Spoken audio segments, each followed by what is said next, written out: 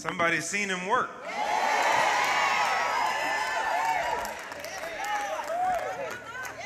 Come on, choir. Contessa. She's seen him work.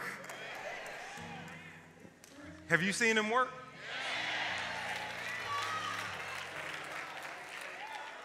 I'm just checking. Good to be here this morning with everybody. Happy 43 years. Happy 43 years. Happy 43 years. Happy 43 years. It's an honor to have an opportunity to share with you once again this morning. It seems like yesterday I was up here, so I can't imagine every week. This is turnover is fast. But I'm excited again to have the opportunity to share what God has been teaching me in my own life. And what I try to do when I share God's word is make it simple for myself and just be in his word, and so that I can just share out of an overflow of what God is teaching me in my own devotions and my own study and time with God. And so I want to share with you some of my overflow, if that's okay. That's okay to share with you some of my overflow. So I want you to stand with me so we can read God's word. Deuteronomy chapter 6. Deuteronomy chapter 6, verses 20 through 25. Deuteronomy chapter 6, verses 20 through 25. Verse 20 says, "When your sons ask in the time to come, saying, 'What do the testimonies and the statutes and the judgments mean, which the Lord our God commanded you?'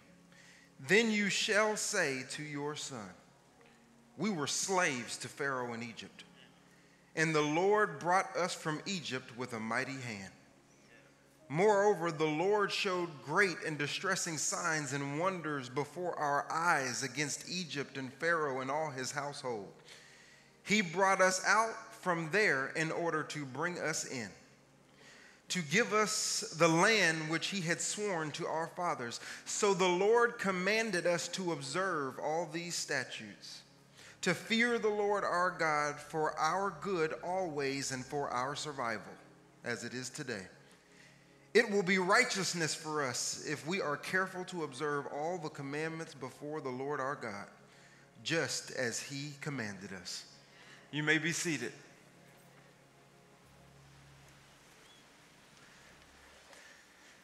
Today, briefly, I want to talk to you about the answer for every generation. There's a question that's being asked. It says, "The sons will ask in the time to come." That simply means that there's a time that's coming that the sons will ask. There's some folks that are coming, and they're gonna have a question, and the question is, what does it mean, the testimonies and the statutes and the judgments? What does it mean? Not what does it say. I understand what it says. I want to know what it means. I want to know the benefits and outcomes, the reasons. What is it there for? I need to understand, what does it mean, the testimonies, the statutes, and the judgments? And that question would come to the people of Israel because they were under the Mosaic law.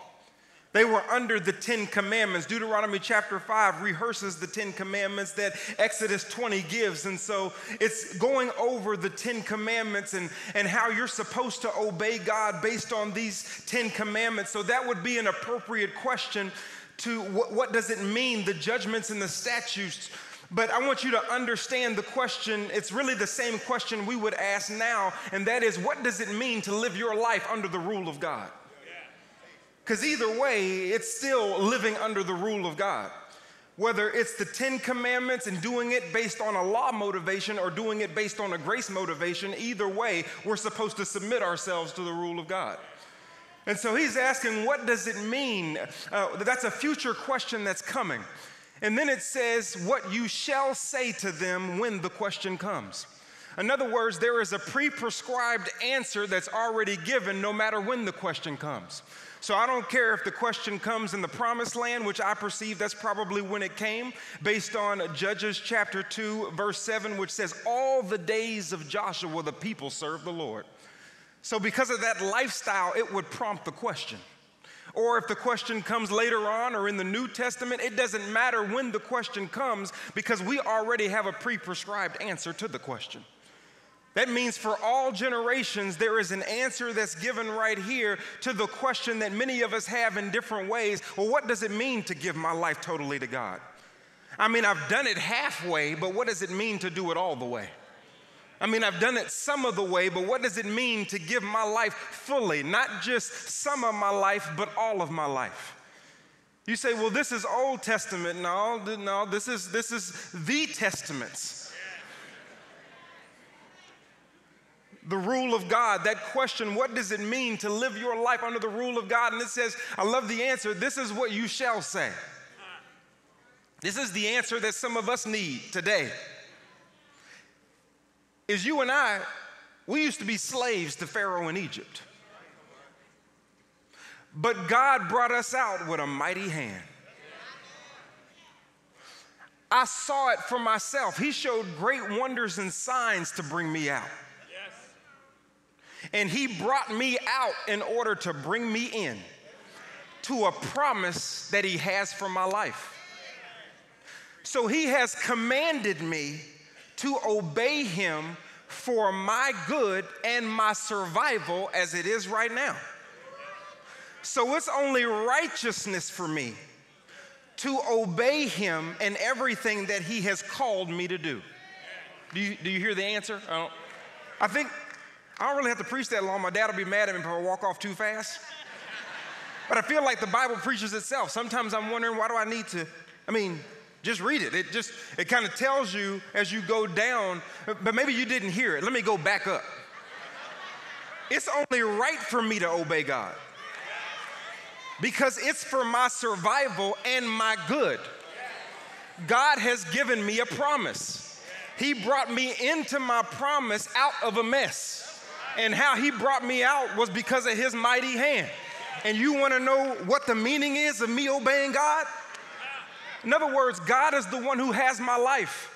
God is the one who has my promise. God is the one who has my survival. God is the one who has my good. God is the one who has my peace. God is the one who owns my joy. God is the one who owns my tomorrow. God is the one who owns my marriage. God is the one who owns my finances. God is the one who owns it all. So it's only right for me to give my life to God. Somebody up in here better give your life to God. You know why? Because God has your life. To give your life to anything else is only to become enslaved to something that ain't got nothing for you. I don't care if you a baby boomer, millennial, exennial, generation A, B, C, D, E, F. I don't care who you are. You better give your life to God because God has your life. To give your life to anything else is only to become enslaved to something that ain't got nothing for you. I'm done. I don't know what else to say to you. It just told you that the answer to the question is to give your life to God because God is the one who owns it all. And we want to waste our time pedaling around trying to switch from a mighty hand to our hand to try to figure out how to work things out. Your mighty hand can't do anything because your hand ain't that mighty. He's given the answer. I got to keep preaching because my dad's going to make me, but I'm just letting you know that the answer is clear. He's saying that you have to give your life to God. You're saying, Jonathan, wait a minute. That's the Mosaic law. They were under the law. You can't really preach that to us today in modern times because we're not under the Mosaic law. You don't understand. That's why James 1:25, which is in the New Testament, says, if you look at my perfect law and abide by it, the law of liberty, it will set you free. You will be able to do what I have called you to do. You will be able to be blessed in whatever you do. That's what the Bible says in the New Testament. It even talks about your survival being on God's word. In Matthew 7, it says there's a man who built his house on a rock and a man who built his house on sand, and there was storms that came through, but after the storm, there was only one house that stood. Both of them built, but only one house stood, and that was the one that was resting on the word of God. It's for your survival. It's not just Old Testament, it's New Testament living under his rule. James 1:22, it even says that don't just be a hearer of the word, but be a doer of the word, lest you delude your life. It's letting you know over and over again. Luke 11:28 even says that you will be blessed if you hear my word, but not only that, if you keep my word. John 8:31 and 32 says you have to abide in my word, and if you abide in my word, you will become my disciples. And if you become my disciples, you'll realize that it is my word that sets you free. So you can't come to me talking about, well, I'm Generation Z. I could care less who you are. You better submit your life to God.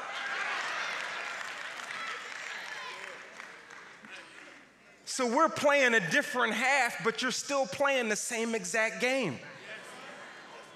Because you went from the Mosaic law, but God never abolished his law. He just came to fulfill the law. So in Jeremiah 31, he was nice enough and gracious enough to do a new covenant because of old failures and just write the law on your heart, so that he can remember your sins no more. That's just because of how great God is. But it's a different half, but it's still the same exact game. People want to know, well, I mean, how did we make it to 43 years? I ain't got no magic tricks for you. Tony Evans and Lois Evans submitted their lives to God. People want to ask questions about, well, how is it that he has 4 kids in ministry and all of those different things? It's because he told us, y'all gonna live a crazy life if you don't submit your life to God. Two Daddy even told me, he said, in his Two Daddy voice, he said, Jonathan, what are you doing with your life, son? He said, what are you doing? He said, why are you trying to make a way when God has already made a way? You're wasting your time. You can't make your own way. You too dumb to make your own way. That's what Two Daddy would say. He'd make you feel like a fool for trying to walk in opposition to God.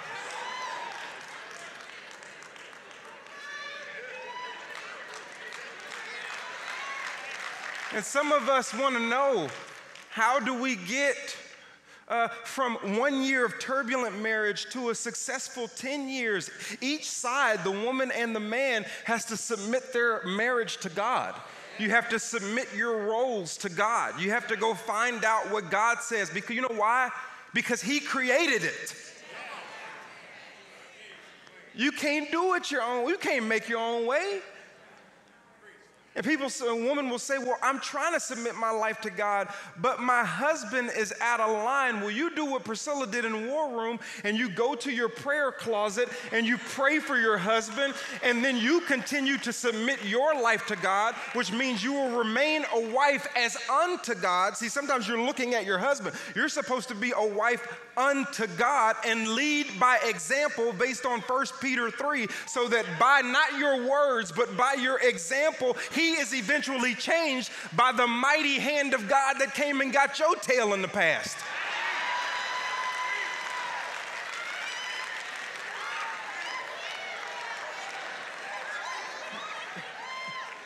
Because you got to believe that the same mighty hand that came after you is the same mighty hand that can change him. You can't do it though. No matter how much you say to him, or no matter how much you try to change things or manipulate things, it can't come from you. The whole Bible is about a lot of things, but one of the things is him trying to take responsibility, but we won't give it to him.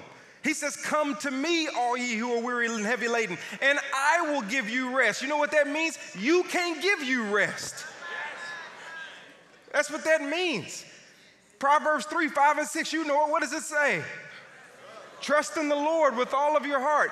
Do not, please, don't do that. You know why? Because I am going to make your path straight. You know what that means? You can't make your path straight. that also lets you know that your path is crooked. The verses are outing us. And so what we do is we try to continue to do these things on our own, and it doesn't work that way. They're saying in Deuteronomy 6, and he's saying all over the New Testament, is that I have the mighty hand that saves. And not only do I have the mighty hand that saves you for a future land, but it saves you in your present land. That's why it says in James 1:21, receive the word implanted, which is able to save your soul. It's able to save your soul, but you have to receive the word. So you can be saved and not saved. Some of y'all are like, yeah, trust me. You can be saved for tomorrow and feel like you're in bondage today. Why? Because it has to do with submitting your life to the rule of God. It's a different half, but people, we are playing the same exact game. You can't use grace as an excuse to walk in sin and then get mad that you're not having an experience with God. What shall we say then? Shall we continue in sin so that grace may increase? May it never be. How shall we who have died to sin still live in it? Or do you not know that all of us who have been baptized in Christ have been baptized into his death? Therefore, you and I have been buried with him through baptism into death, so that as Christ was raised to the glory of the Father, so we too might walk in the newness of life.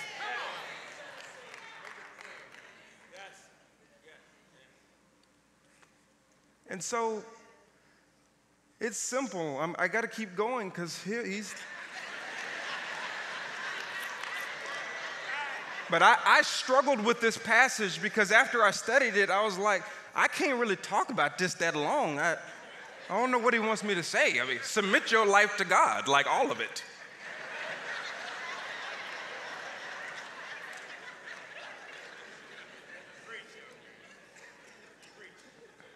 I mean, he's saying the answer is, you know, the question that's coming, what does it mean? We have this answer, but that question, what does it mean to submit your life to God? It means your survival. Survival connotates that things won't be perfect, storms will come, but you will stand. It means you're good. There is a promise that he had promised to their fathers. There's a land here right now in Deuteronomy 6, they're about 3 or 4 weeks away from crossing over. They're on the cusp of a promise, and some of us are on the cusp. And you're getting tired. Don't grow weary of doing good because you're only 3 weeks away. You're on the cusp of something showing up for you, the promise that God has for you. That's why the Bible says continue in the way, because God has your life.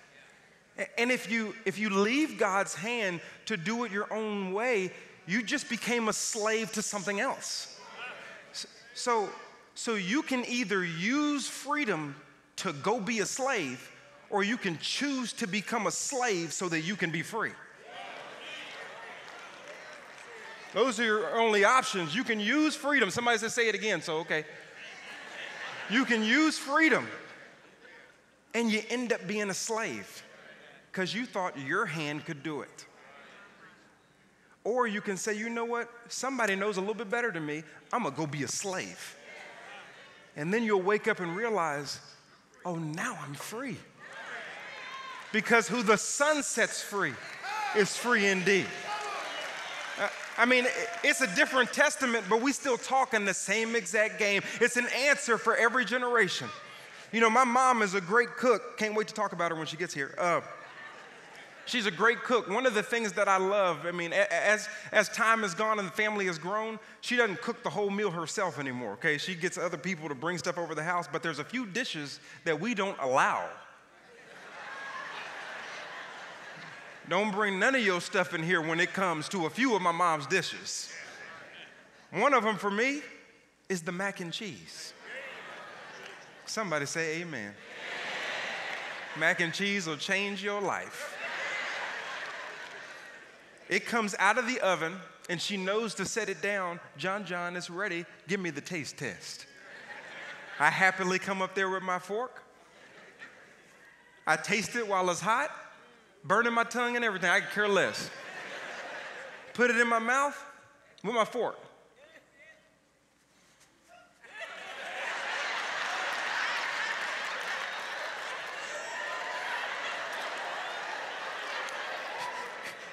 You know when you start dancing while you're eating?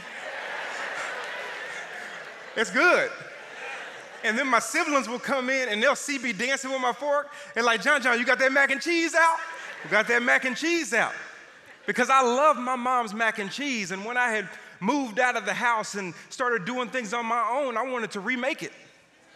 Because of my previous experience that made me dance, I said, I gotta make me some mac and cheese. I did what I thought she did.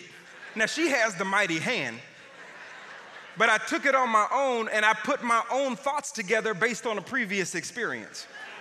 That mess came out the oven, came out the oven. I put it in my mouth.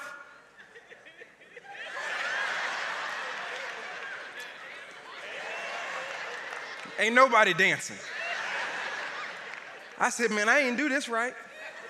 Now, I had high expectations because I thought I knew. But I had a low experience because I didn't know. And so what I did was I got smart. I said, Mom, I tried to make you mac and cheese on my own, didn't work out that well. Let me hold on to that recipe real quick. Let your boy hold on to that. Now, she does it in her head because it's been so long, but she went ahead and wrote out the recipe for me. I took that recipe, and when I tell you, because I tried it on my own and it was gross, I didn't move from that recipe to the right or to the left. I stuck to it. And when that stuff came out of the oven,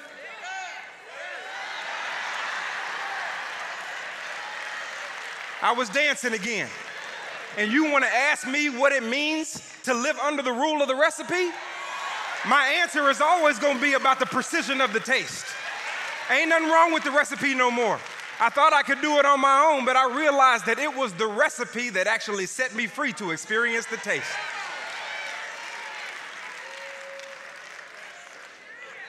Now, I don't use the same tools. She liked to use her hands and grate the cheese. I ain't doing all that. I'm finna go buy me some grated cheese.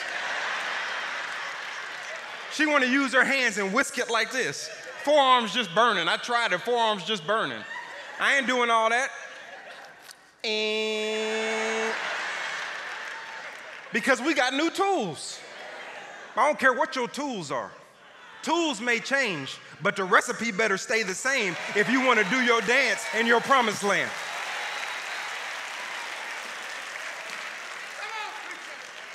He says, what does it mean? What does it mean to live your life under the rule of God? God owns your life. And to give your life to anything else is only to experience a taste that you don't like. I've been in counseling sessions with my dad, not y'all's. You in my business with? Just certain invited ones. And as I was thinking about this message, I realized that he basically says one thing. Whether it's marriage, whether it's anxiety, depression, addiction, debt, he gets questions, probes questions, he pulls things out, and then he lays out on the table areas that are not submitted to God's word. And at that moment, that he lays it out in such a way that that person goes, ooh, I didn't think about that. I didn't see that. And they're already doing this before he starts giving his critique. They're saying, I already know. You know when you know where the preacher's going? I already know what time it is.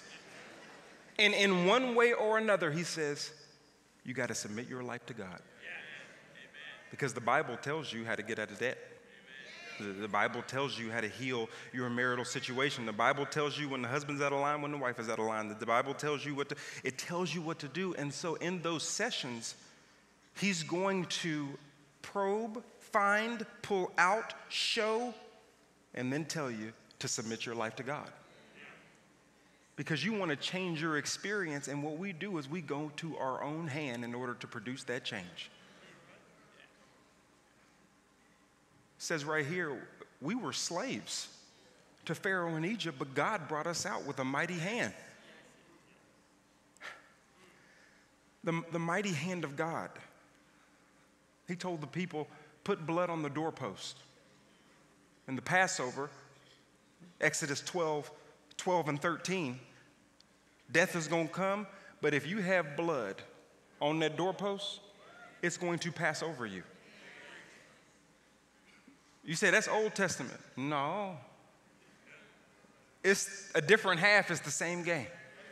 It's the same mighty hand of God, Colossians 1:20. You have been reconciled to God through the blood of Jesus Christ. So you put blood on the doorpost, and death you have been taken off of hell's doorstep. That is the same mighty hand of God. Moses came and he showed the people that he was sent from God because he did all of the plagues and the miracles. Jesus came and he showed the people that he was sent from God as God himself because he did all of the miracles. He's letting you know who he is. He's the one to deliver you. He's letting you know, I am the one with the mighty hand. I mean, he reconciled you to God in an instant because of his work. He became a man and took on the limitations of man and let people that he created crucify him in order for you to be saved. That is a mighty hand of God. He lived a perfect life so that you can trust him and therefore share in that perfection so that you can be acceptable to God, both able to be reconciled to him now and to walk into his house later. That is the mighty hand of God. So how can his hand be that mighty to take us off of the doorsteps of hell, to reconcile us to a holy God, write the law on your heart in an instant? But he can't get you out of debt. He all of a sudden is going to struggle to help you out in your circumstances and situations. He doesn't have a mighty hand when it comes to bringing you your peace and your joy. I don't understand how that works. We leave his mighty hand to do it on our own. But we believe his mighty hand has the power to save us. And then we have this other experience because we have submitted ourselves to a whole nother kingdom. And kings have outcomes for their kingdom. So if you make something else your king, you will experience that particular king's outcomes, even if you've been set free. That's why Galatians 5:1 says, it is for freedom that you have been set free. Therefore, never again return to the yoke of slavery. All you got to do is say verses backwards and you get them. You know what that means? That means that there is a yoke of slavery that you can return to even if you've been set free.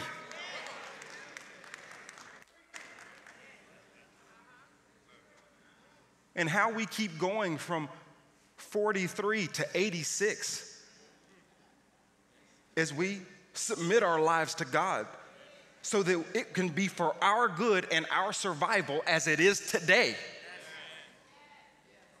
How do you go forward in your marriage? We submit our lives to God because it's for our good and our survival. He has a promise for us. He brought us together. We made vows that God got it right. So then he can't be ungod and get it wrong.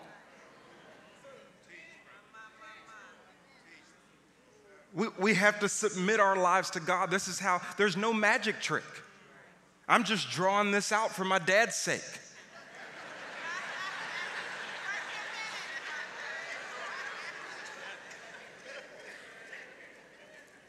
But let me show you, the people of Israel, they went slaves in Egypt, right? Then they were free. Okay. Slaves, were free. Judges 2:10, there grew up a generation that did not know the Lord or the work that he had done. See, it's about that work. They didn't know what happened back then. They were raised in the promise with a silver spoon in their mouth. And so following God when you have a silver spoon in your mouth seems like a restriction. You don't realize it's freedom unless you know about Egypt. They ain't know about Egypt, so they thought, why are we doing this? So they went from slavery to freedom to Judges 21:25, and they did what was right in their own eyes.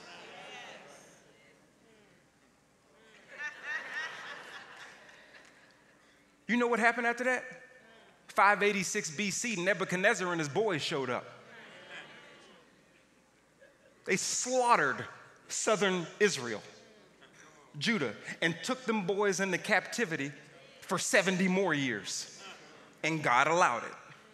Why? Because you wanted to do what's right in your own eyes, even when you had been set free from former slavery. So you've been set free, now you're back in captivity. Why are you back in captivity? Because you're doing what's right in your own eyes. So you got all the prophets telling you, man, we're getting slaughtered. Things are bad, things are happening, but something else is coming so we can be set free again. And now we need to employ Nehemiah and Ezra. We need y'all real quick because we need y'all to help us rebuild. Yes. But it was already built. And it got torn down because you opened yourself up, because you're doing what's right in your own eyes, and you had already been set free from a former slavery. But now you got to go rebuild your life because you're in captivity for 70 years, because you did what's right in your own eyes, even though you had already been set free by a mighty hand. But you chose to use your hand. So now you're enslaved again, and now your life is broken down, and now you got to find some people to help you go rebuild it when God had already built it.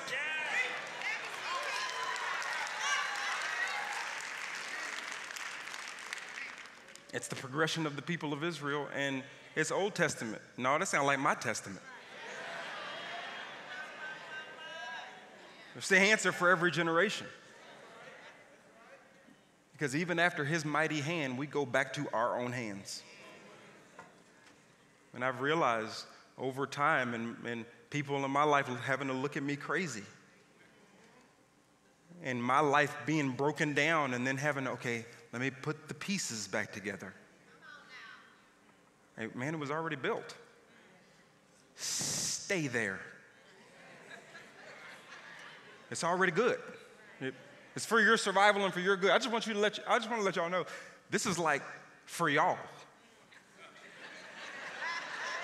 I mean, some people don't do it like it's against them or like it doesn't benefit. This like benefits you.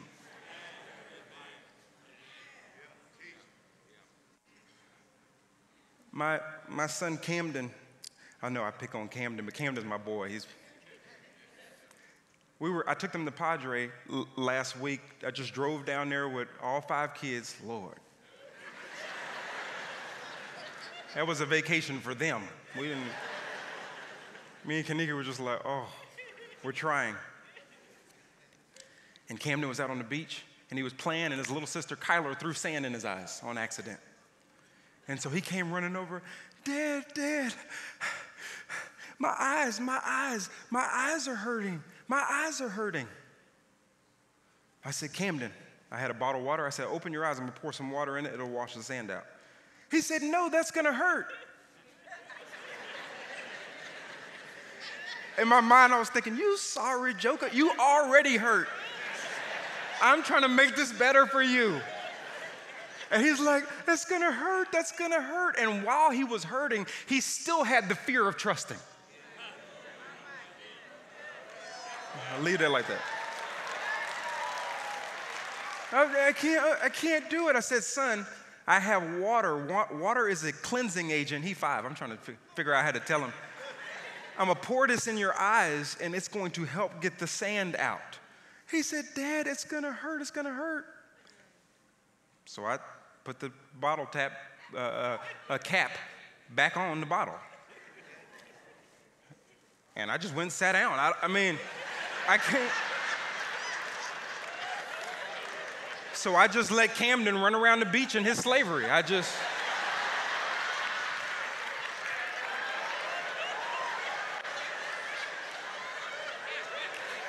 Y'all are getting a sense of how I parent. I just figure it'll teach you. You get to decide how long you want to run around this beach with your eyes hurting. I mean, and then eventually he said, okay, because you ran out of options. And because you ran out of options in your pain, you tried everything else. Now it's okay. But then his fear built back up again. And he said, Dad, I can't do it. I said, well, what you can't do, son, is use your hands. And he said, I can't do the water. And he did it. Shoop. He had been playing in the sand. His hands are dirty. So he tried to bring freedom to his eyes by using his own hands. And all he did was stick more dirt in his eyes. And then start running around the beach again. I screwed the bottle cap back on and sat back down in my chair. Some of us actually think we can bring cleanliness and freedom to your life with your hands. You don't realize how dirty your hands are? You've been playing in the sand so long, and then you getting stuff all in your eyes and in your experience and in your life and in your finances and in your marriage, and all of this stuff is going on, and God is saying, I got the living water for you. I got it for you. Open your eyes so I can pour it in. No, I don't trust you. I'm hurting too bad. All right then. Have it your way. Keep on running around the way you want to run around. Keep on doing what you want to do until you decide to open your eyes, to let him pour that living water in. You'll just continue to live in the slavery you created with your own hands.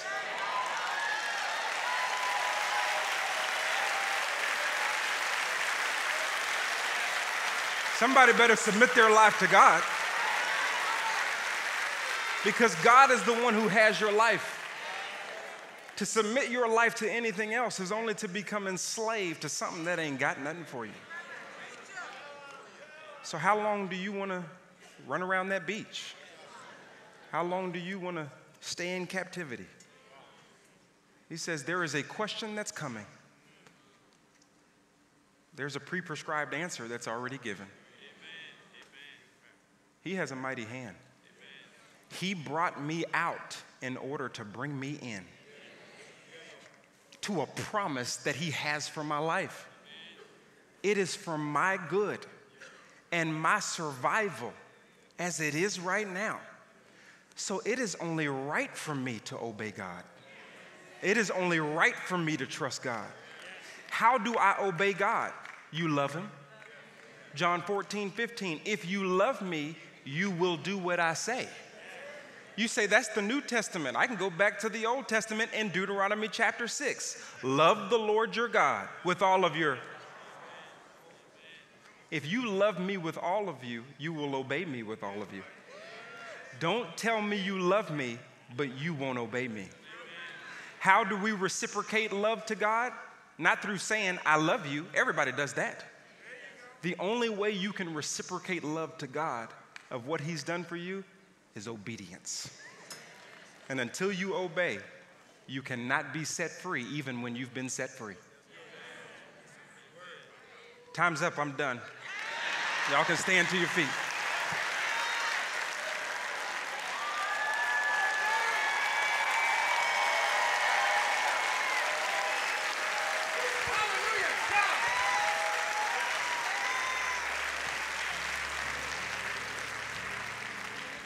Happy anniversary to the church. And I'm thankful for my dad and my mom and the elders and all of you for not only being members, but being participants for all of these years. If there's anyone, as we close, that just needs prayer about submission, because it was an easy concept to hear, but it's totally another ball game when you go back home to the mess and you have to do it. And everything in you wants to use your hands. So if you need prayer today, just purely on submission to God so that you can experience the freedom that God has for you, just come on up and we'll pray for you. We would love to do that. That's really all of us in some kind of shape, form, or fashion. It's really. But if there's a specific need that you have, and you want to make sure that God is not sitting down waiting on you. Brother, come on up.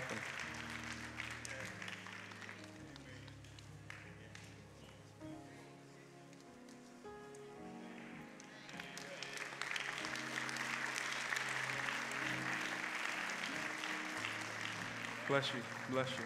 We're going to wait. There's a few more people coming.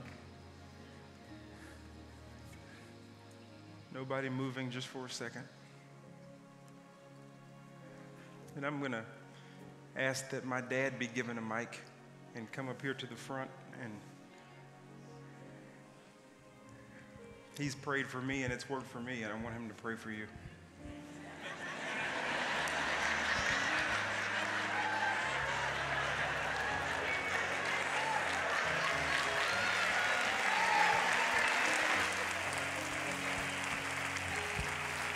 Father, I pray for these who've come forward, whether for salvation or for a recommitment of their lives. Set them free with your mighty hand. Thank you for what we heard. Thank you for what you're going to do with what we heard. And we will give you the glory for what you're going to do in these lives. In Jesus' name, amen. Would you go over here and let us pray with you personally? Right to the top of the steps there. We have someone who wants to pray with you personally.